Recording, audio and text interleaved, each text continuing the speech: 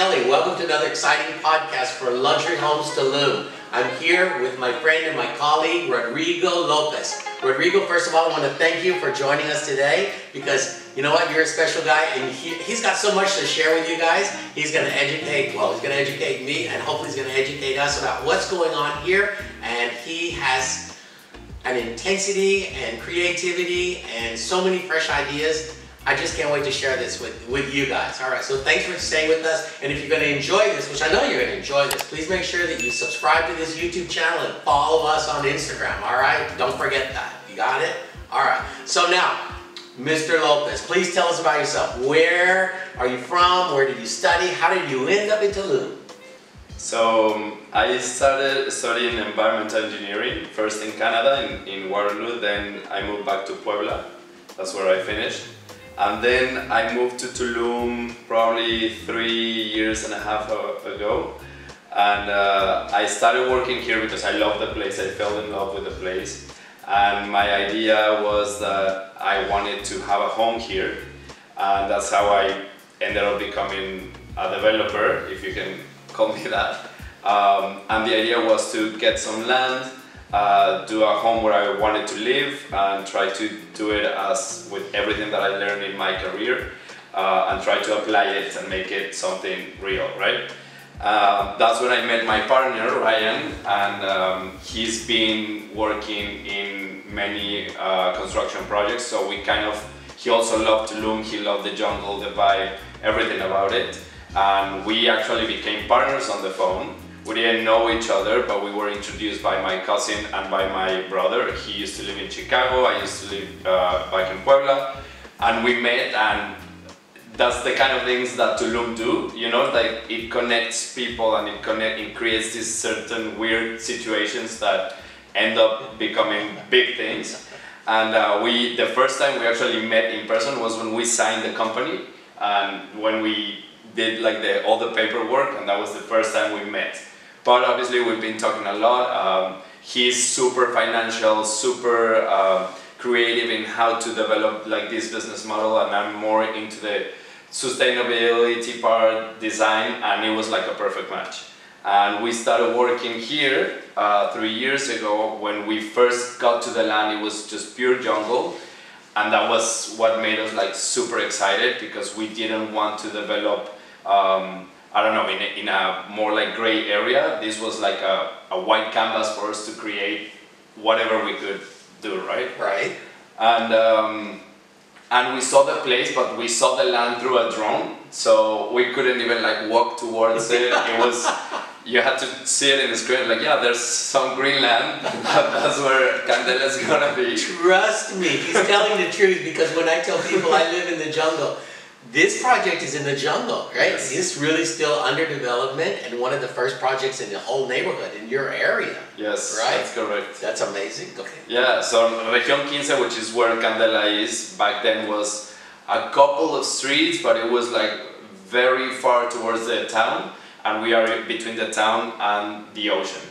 And we love the place because one of the things that we didn't want was to be in the middle of the city. We wanted to be far away for construction and development to take some time to get until where we are, and that's actually what's been happening. But we also wanted to create something that in a way we could share with our neighbors, that if they see our project and understood the kind of project that we were doing, they were gonna try to do something similar or getting the same wave as we were getting. So your objective in starting in the middle of the jungle was to set the standard.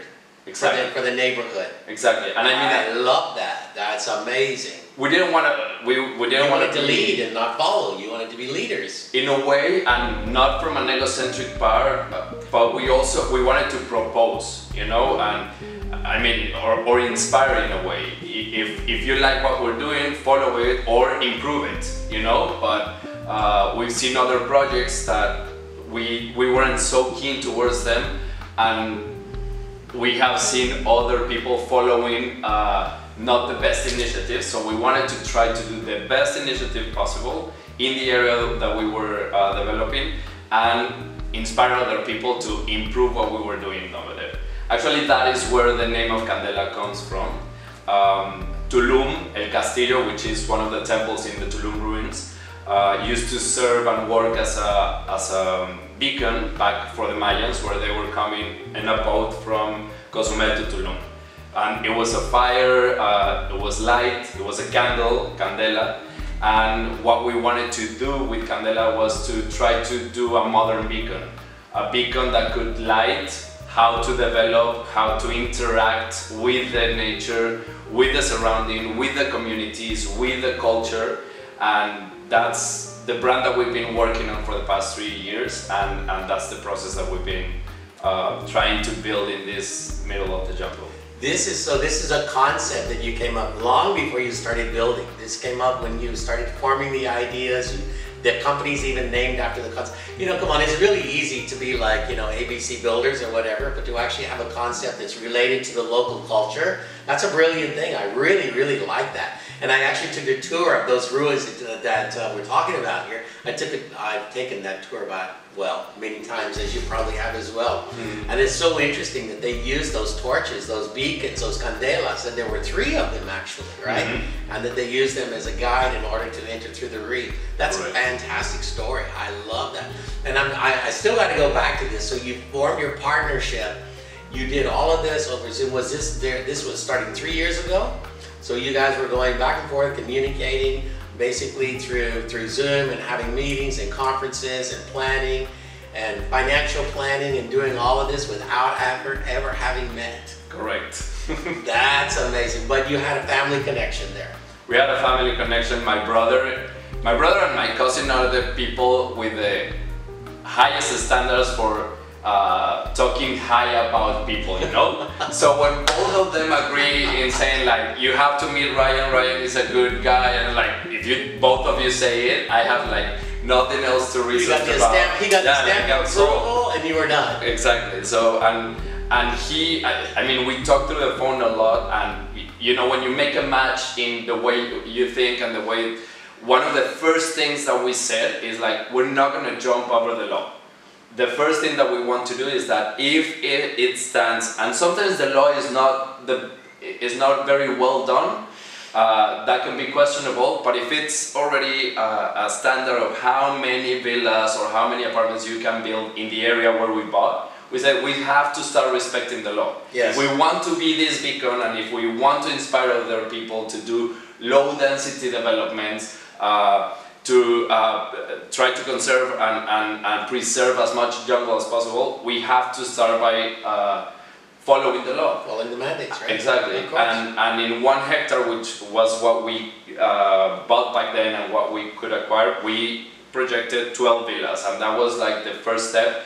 And when we had this conversation on the phone, he was on the same page. Like, yeah, sometimes Mexico sounds like it's a flexible country where you can actually do... Yeah, why don't you explain that to the viewers? Because if you've never been here, or you haven't ever built or even rented for long term, sometimes you'll see these anomalies growing up. You're like, all of these houses are like this level, and then what happens? Sometimes you go up. Somebody decides they're going to build an extra level. And then, of course, that's against the building code. Let's talk about this called the building code. Yep. And they do it anyway, right? And it's like they get a slap on the wrist, or they pay a $30,000 fine. Well, what kind of punishment is that? I mean, I think you and I would agree, you know, tear it down.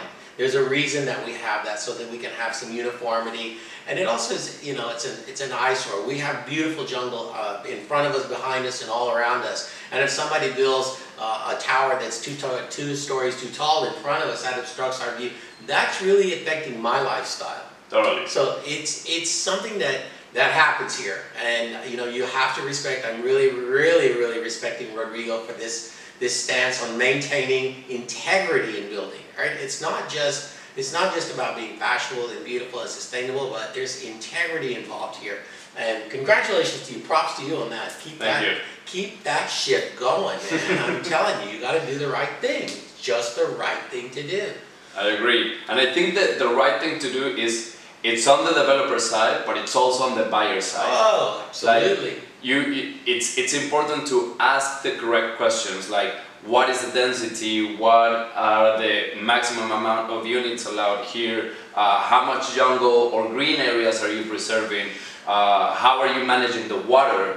Water is a key element in this region, and it's very superficial. It's one of the biggest underwater connected systems in the world, and it's fragile. At the same time, it's one of the most important attractives from Tulum, tourist attractions in Tulum, and we have to preserve that. So ask the developer, what are you doing for the water? How are you managing the water? What's happening to the wastewater? How are you treating it? What kind of technology? How are you filtering it? How are you putting it down in the water, in the underground? Because there is, in the majority of Tulum, there is no sewage system. Correct. So, and I see there a very unique opportunity, because I believe that there are certain places that are not designed, like this place, to have a complete network of a sewage system.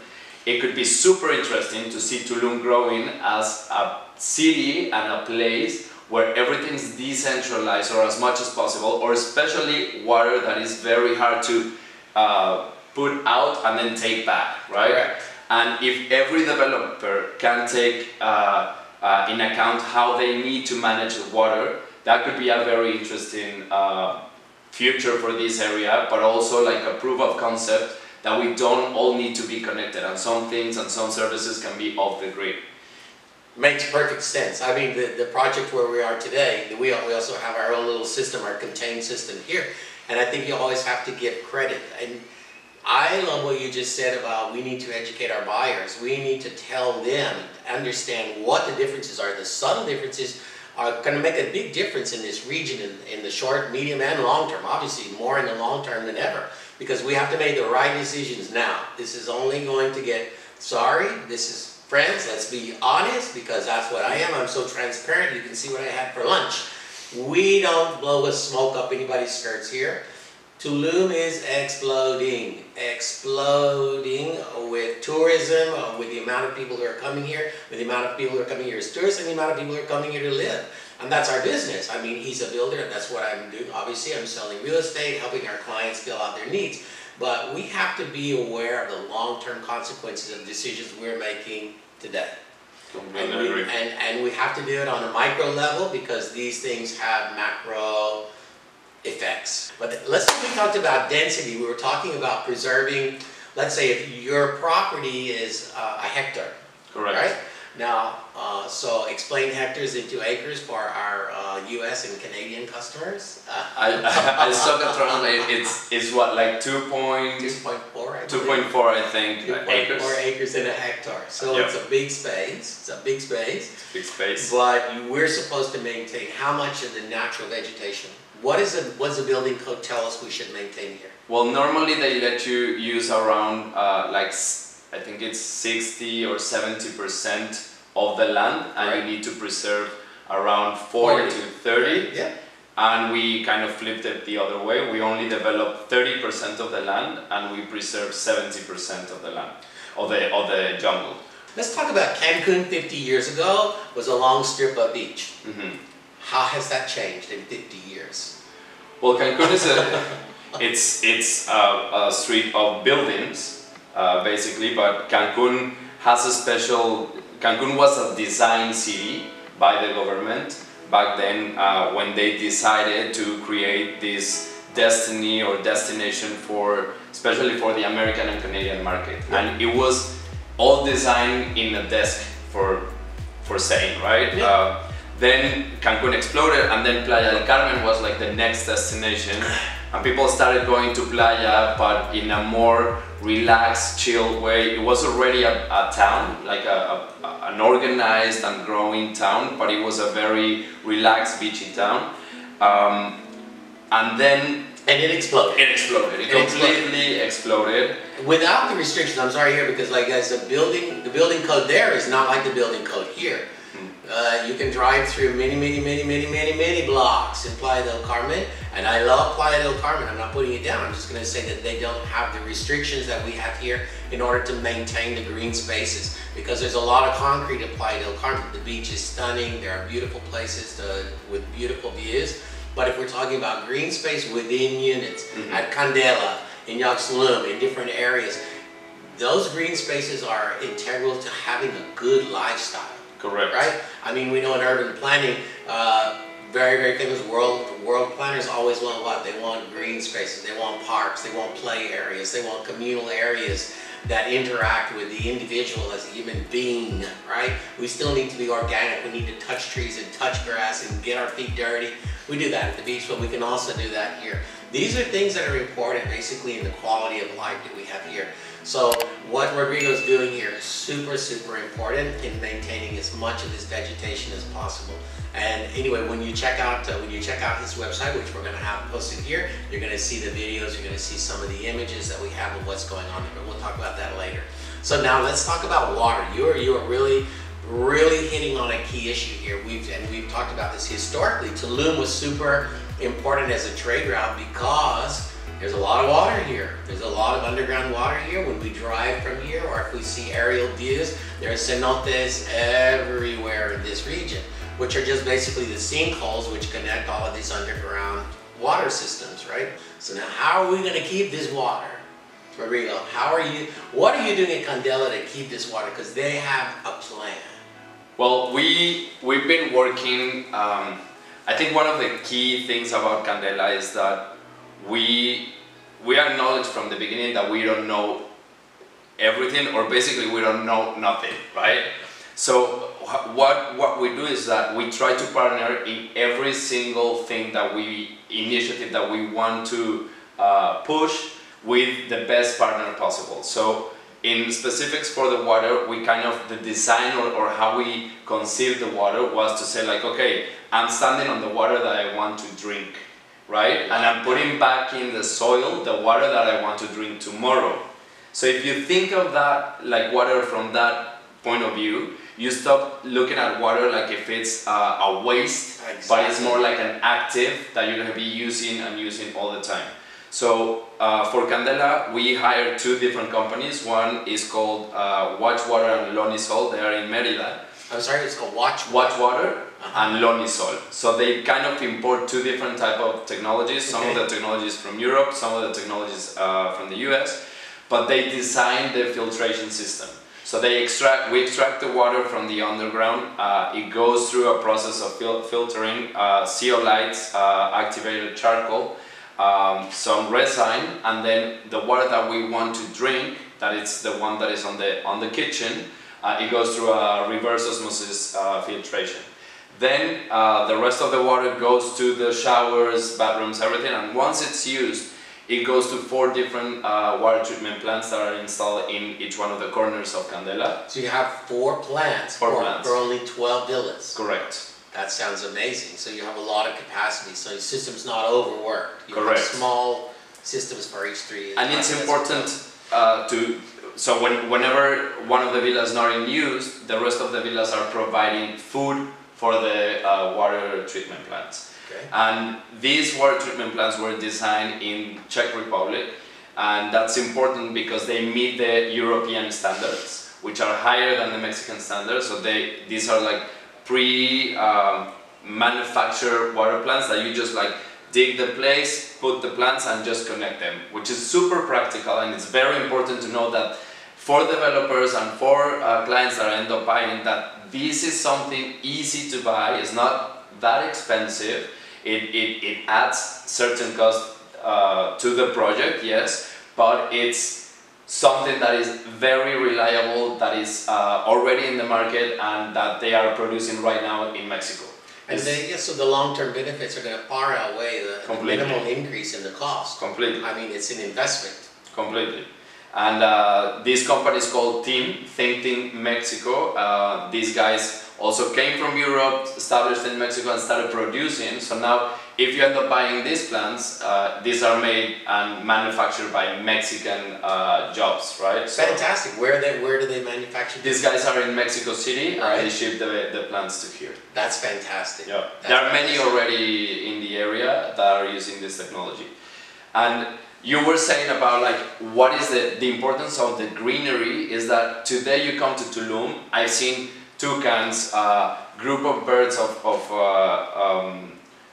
I don't know the name in English, but woodpeckers, this blue like cotorros, like you see all sorts of birds, And one of the ideas here is that if everyone preserves this big amount of greenery, then you kind of still have like this ecosystem connected throughout the projects, right? So we kind of had to start rethinking that this grid doesn't have to be just concrete jungle, like probably what happened to Playa del Carmen, but what Tulum has right now and what's in Tulum's hands is that we are redefining how to develop a city attached or next to a jungle, how we integrate with the ecosystem and how the ecosystem becomes part of the urban and the city that we are creating. The plan, the overall plan has to include this. Correct. Because if not, we just repeat mistakes which have been made all over the world. Exactly.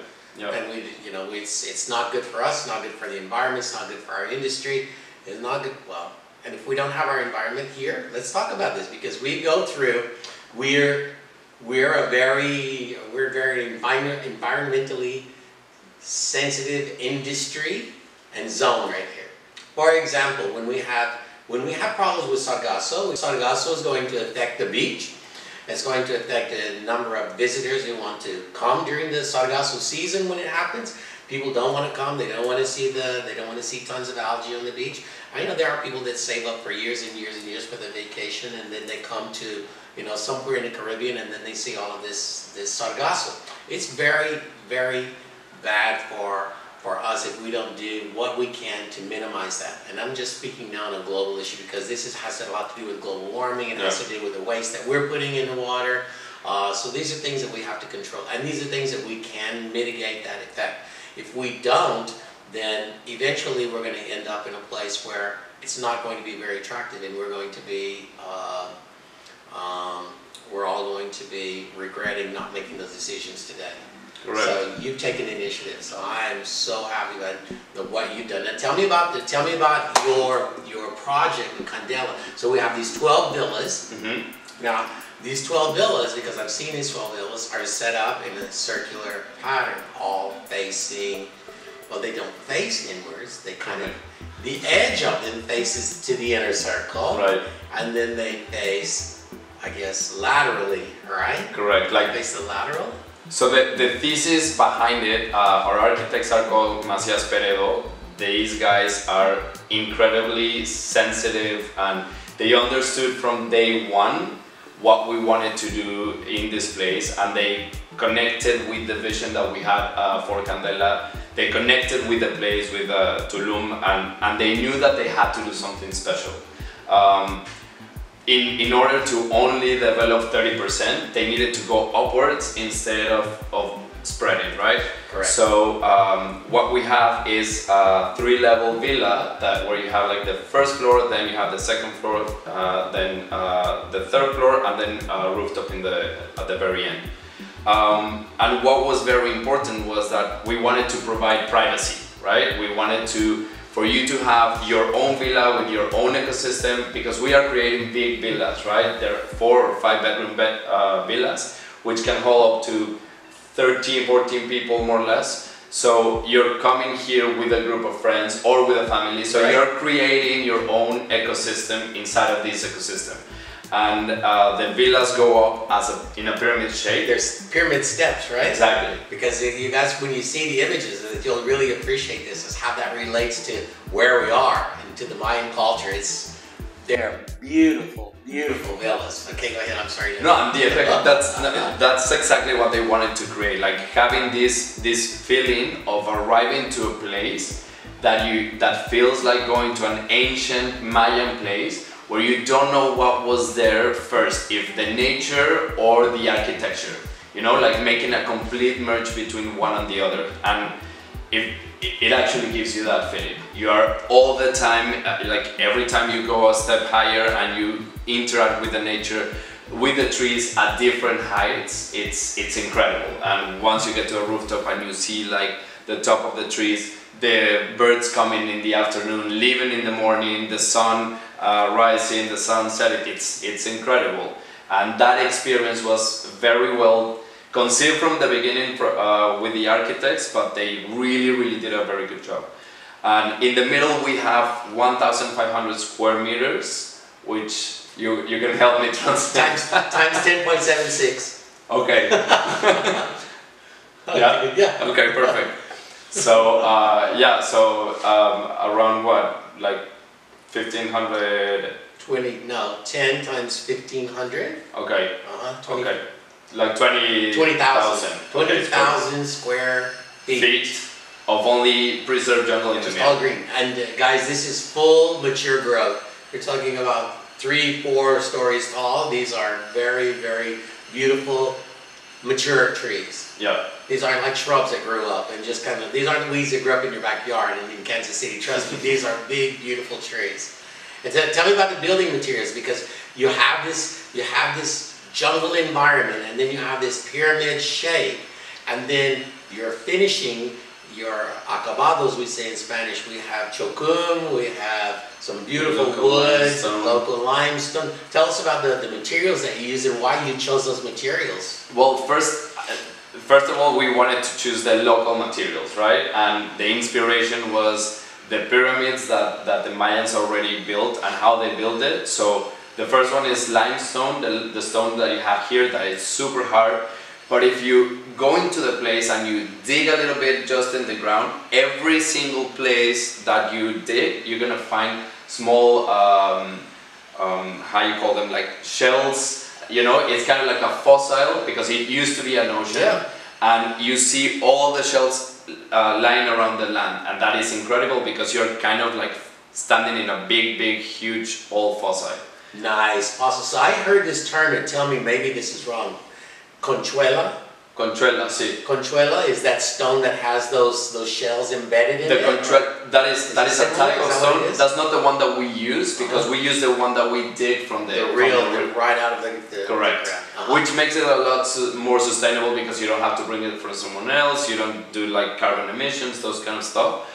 But also the stone is super hard. Oh, yeah. So it helps you give you like a very good foundation. So all the villas are the foundations are done with that stone. Nice. And then the rest of it, it's finished with chucum, which is like the Mayan concrete.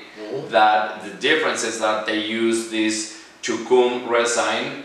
Chucum is a tree, and when they mix it with the cement, it creates this texture that it's super smooth, super fresh, and it gives you like this freshness to the whole villa. And we use chucum for the outside and also for the inside.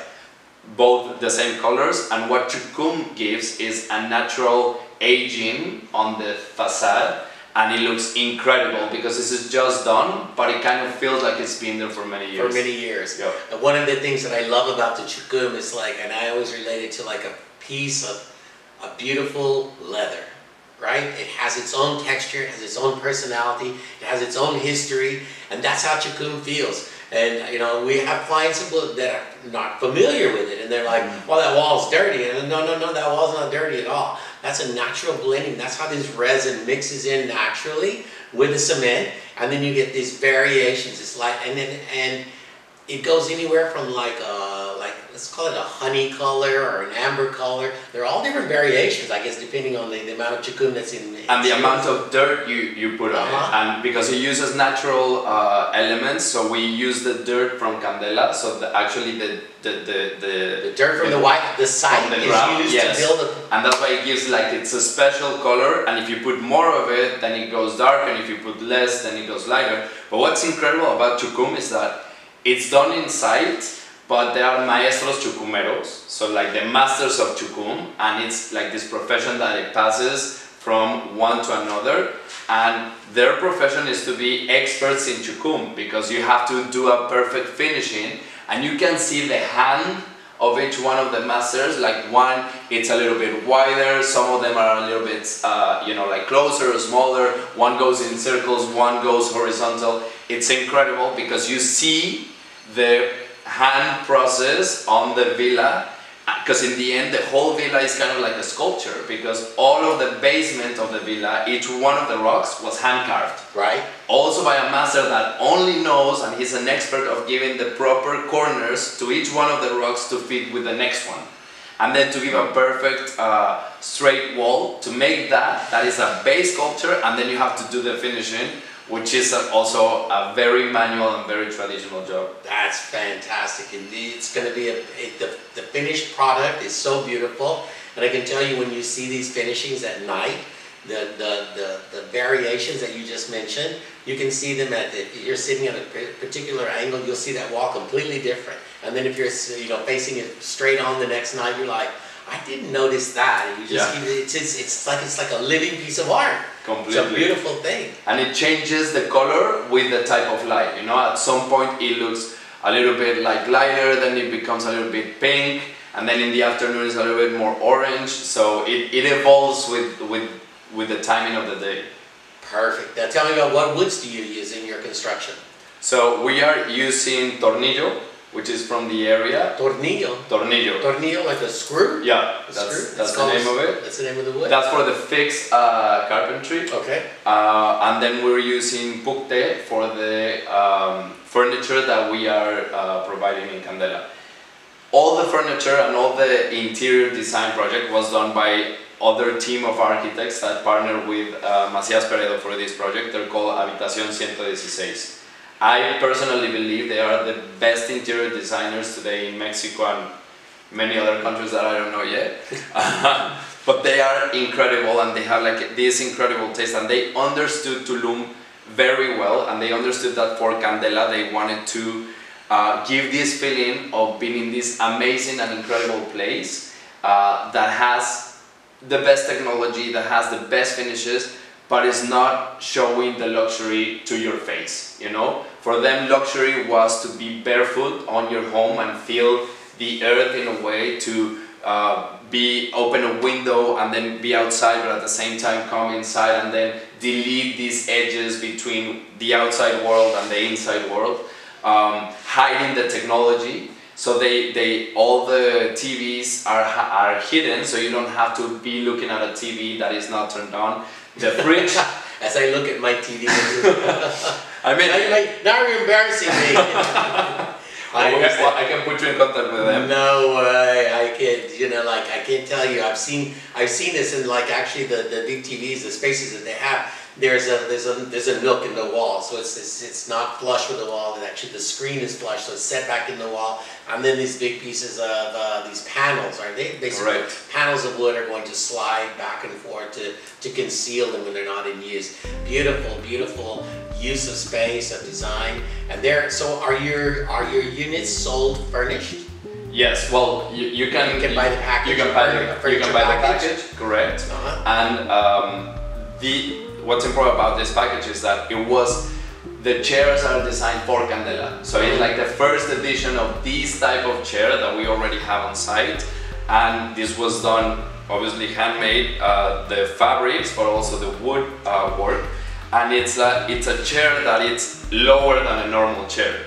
And the idea was to bring you closer to the ground and making you, just by how you sit, feeling that you are in a relaxed place. Because you're almost sitting on the floor, but you're like kind of chilling, and just by those sort of details and actions is like what makes the complete difference in the furniture.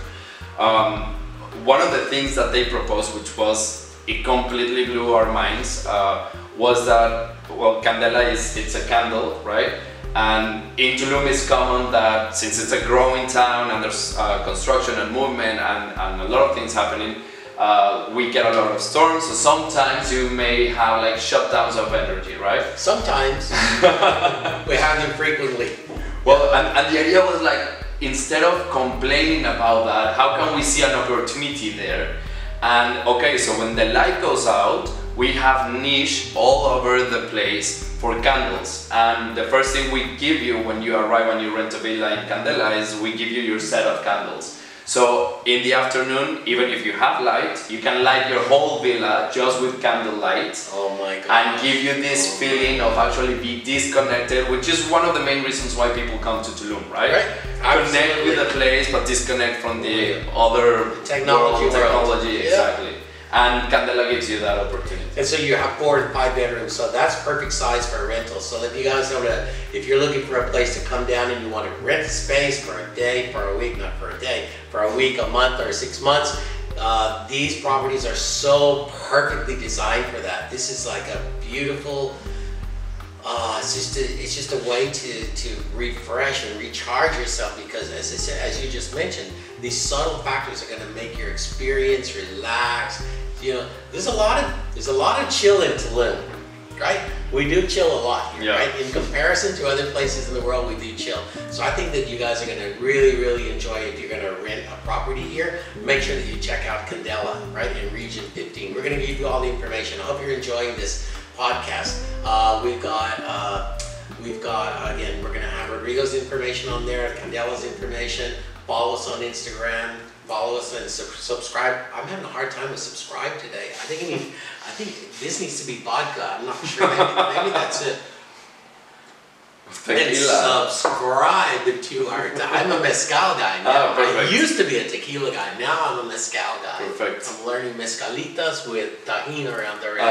Yeah, they're becoming some of my good friends. So yeah, if you guys want to see those properties, make sure that you contact me, Kelly at Luxury Homes Tulum. I can take you there. I'll be happy to show you the beautiful, beautiful project. But I know that you have other projects going. Correct. That, you know, this is not a man that's just sitting on his laurels about this fantastic project they just designed and they're executing. He's got bigger plans. Tell us what else is going on, Rodrigo. Tell us the truth. Well, I have to thank Tulum because I think everything was conceived here. Like when Ryan and I started to come here, and then we understood that Candela wasn't just for Tulum, like we were creating this community with a lot of standards and vision and philosophy. We wanted to expand it and say like, okay, if we are doing this cool and great community in Tulum, can we do the same in other places? Yeah. And the second step, and it was also kind of like magical how we got there. We went to find some candles, handmade candles to Valladolid, which if you haven't been to Valladolid, you have to next time. Love it. It's an incredible place. I believe it's going to be like the San Miguel de Allende of the Mayan Riviera. And we went to Valladolid to find some candles, and in the process of looking for the candles, we ended up in Plaza de la Candelaria, which is a beautiful plaza, which made, it was kind of funny, Candela, Candelaria. And we didn't find the candles though, but we were already there, and there was a sign in one of the lands, a big piece of land, a very cool piece of land in this pedestrian area, next to a church, next to a very old building that was the first place where they started producing Enequén in that area in Valladolid. Then it became a jail, and then it became, now it's a library that is not that they're using for like public speeches and for kids and doing like cultural stuff. And we met with the land, we called the owners, and we ended up closing it. We didn't know back then what was the next step until we said like, yeah, this is gonna be the second Candela, you know, like we want to keep the brand, which it's super important for us and for people to know that we want Candela to grow as a brand that develops these regenerative and sustainable communities around Mexico in areas where people can come to connect with the culture, with the nature, with the gastronomy, with what each one of these places has to offer. And each Candela adapts to the place, not the place to Candela. So we try to understand where we are arriving and then create something special there. So that's the second one. That's amazing. What a great story. And then we have... And you have one more in the works or two more? So we have three more on the pipeline. Well, the last time we talked, I think it was two. Now there's another one.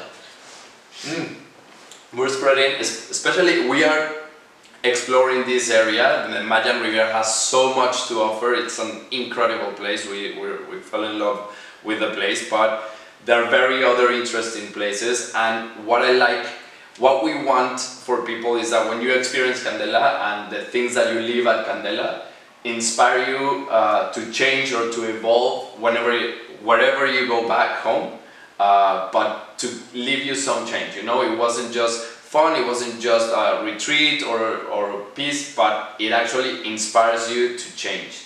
So we are creating these initiatives for Candela, which will be implemented in each one of the communities. The first one is the water that we talked about. The second one is all the organic waste. We transform it with a local company here in Tulum to compost, and then the compost is given to Daniel, and he has an organic farm, and he produces food that is given back to the owners of Candela or the people that are renting the Candela villas. That's amazing. So we close the whole loop. You complete the cycle. Completely circular. Also, when you arrive to Candela, we give you the opportunity. We partner with another company from Mexico City called Nu by Granel. And basically what they do is that all the amenities that you will be using, such as shampoo, soap, cream, you pick the type of scent, you pick if you want it to be honey, if you want it to be lemongrass, and then you fill these containers that you use and then you just give them back. So we help you not to produce waste, and we also do the same process with all the cleaning supplies for the villas. So we are pushing these boundaries, we're moving towards renewable energies as well. All these amenities that we are providing, we are working with local communities, local producers, apicultures, that they give us all these amenities that we will be end up selling inside of Candela. So even though you're taking a lot of things, these are a lot of Mexican products and producers, and you're partnering with a lot of locals, basically. Correct. And this is another thing about Tulum. You guys need to know there's a lot of like-minded people here.